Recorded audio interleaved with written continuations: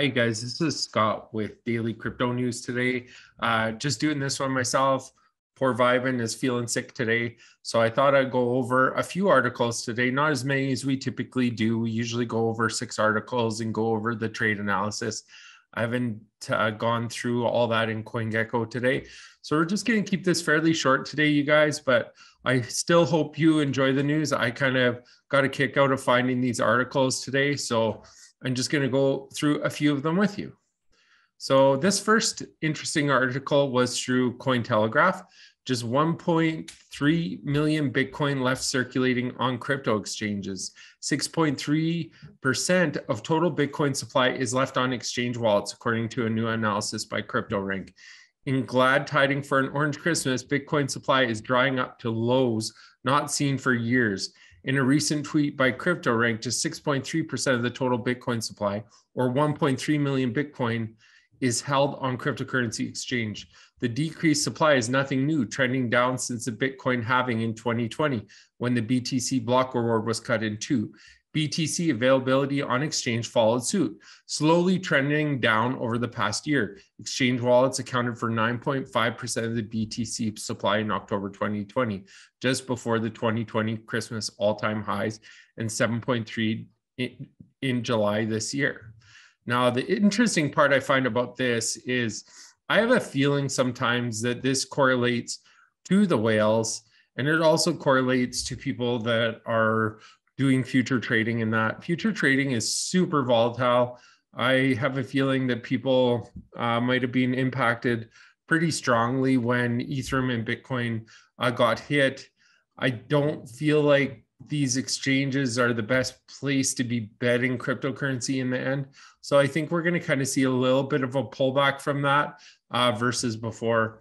Another interesting article that I found, this article is with investing.com. It's about a website called YouHolder has become the one-stop shop for crypto holders. The cryptocurrency market has witnessed an unprecedented growth in 2021, and that is just the tip of the iceberg. According to CoinGecko, which counts almost 12,000 cryptocurrency coins, the overall crypto market value hit 2.3 trillion as of December 17, 2021. Now, of course, we know that has dropped a little bit since then, but one such project is the YouHolder, a fintech platform that offers crypto-backed lending services. Now, I find this kind of interesting because what they're doing is they're offering loan project, which offers users the opportunity to get loans in Euro, USDT, CHF, GBP, stablecoins, or crypto, and withdraw instantly to credit cards and personal banks. You can use the top 40 coins as collateral for crypto loans with the highest loan to value ratio of 90%. Now, why I get a kick out of this, and the loan duration ranges from 7 days, 30 days, 61 days, and 180 days. One Bitcoin collateral fetches a loan of $41,513.65 USD. Now, what I find about that, which I find funny, is when people are taking a loan such as that, it truly is high risk for a person. If they were to invest it, to say into another cryptocurrency in hope of gains and the markets go down, of course, they're going to lose that money. That's like a pawn shop for cryptocurrency. So, I mean, it's a great idea. Don't get me wrong. The people that are probably taking advantage of the service are taking a high risk. But for the company itself, it's hugely beneficial. And I'm sure they're making a fair amount of money by doing it as well. Another great article that I read today was on the DogeCoin Foundation. The DogeCoin Foundation, a nonprofit organization behind the meme-based cryptocurrency Dogecoin, is working on a staking mechanism in collaboration with Ethereum co-founder Vitalik Buterin. The foundation on Thursday released its Dogecoin Trail Map, or a dog walk, that the DogeCoin Foundation is committed to exploring and which it believes will contribute to Dogecoin's success.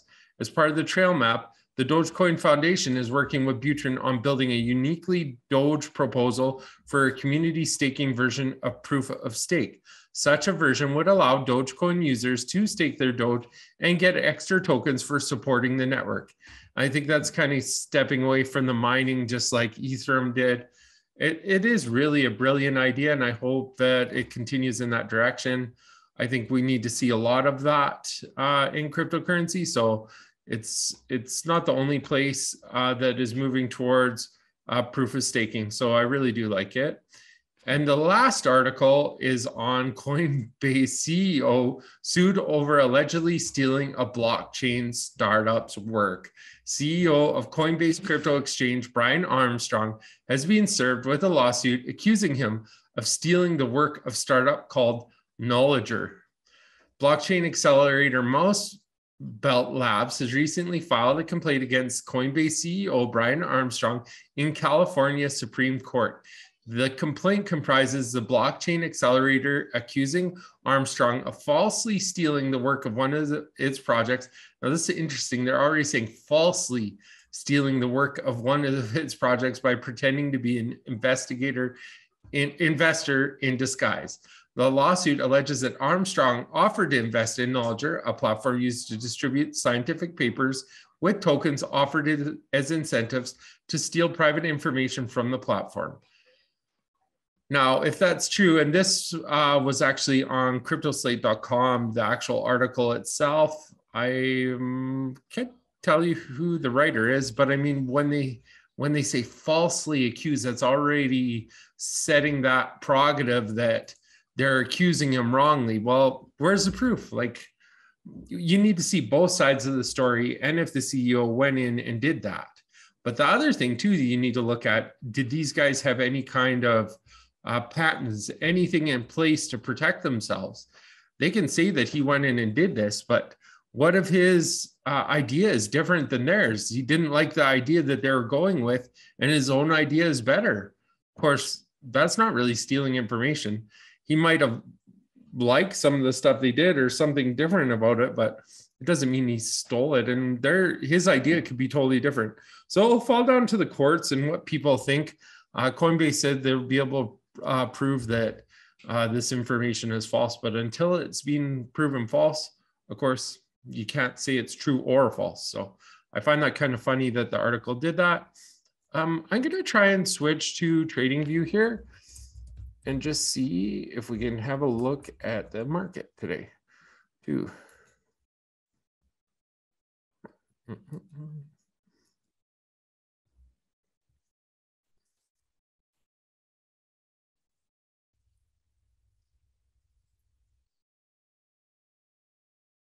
What? We haven't done it in a while. I think I'm going to look at the overall market cap. According to CoinMarketCap, it's still at $2.3 trillion, and it's cusping towards 2.4 right at the minute. So, I mean, that's a great sign. Dominance of Bitcoin is at 40.6, and Ethereum is at 20.4. So, I mean, we are edging up, I believe, from what we discussed yesterday. So that's a good sign towards Christmas. Now, they were saying in the one article I was reading today that they're worried about the price of Bitcoin. But honestly, if I go look at the price of Bitcoin right now, because they said it hit 32 and then went down, so people were upset or worried about it.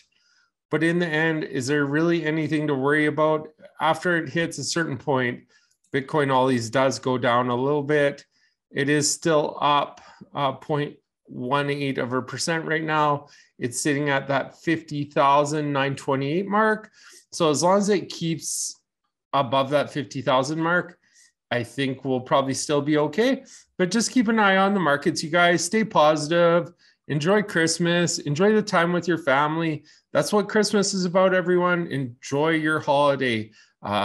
Spend time with family when we can. With COVID going on the way it's going on, you never know if we're not going to be able to gather like we used to.